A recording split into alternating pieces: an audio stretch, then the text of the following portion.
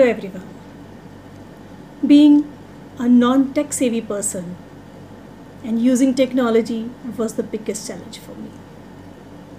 I handle preschool children and take pride in teaching them and then preparing them for the next stage in school and outside too. And this year, we did not even get a single chance to meet these little ones, even to see these little ones. So making a connect with them emerged as a big challenge for me. I had to devise ways to actively engage these tiny dots, and I felt that music is the language of the soul, and this could be the best medium to communicate. So I tried to introduce each and every lesson, or while making video, whether it was a conceptual or general, I added every time a song or a rhyme into it. Then storytelling is one of the constructive ideas to touch the young minds. So I tried to introduce each and every letter in the story form, and that too using the technology.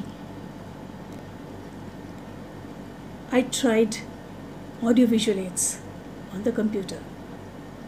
Then I tried to incorporate kinesthetic learning. That is, whenever there was a Google Meet, instead of sitting and watching each other or listening to each other, I wanted my children to run around. So I always asked them, look, I'm showing something.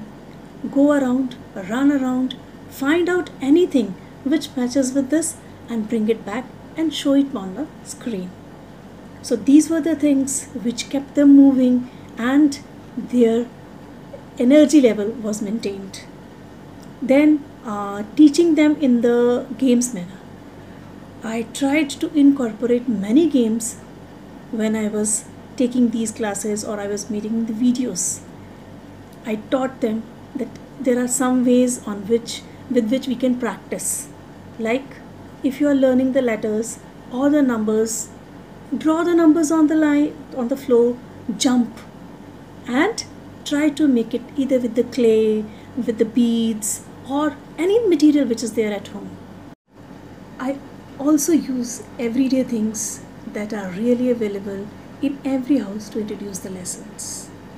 For example, while teaching in green color, asking children to go, run around, and then if you don't find anything, then open the fridge. Let's see, is there any green vegetable lying there? And the other one, the challenge which I came across was connecting every child with. I tried reaching out to those with some or the other issue at their end and also learn to resolve in every possible way. Exploring the technology helped me not only to enjoy but to improve my teaching also. Thank you.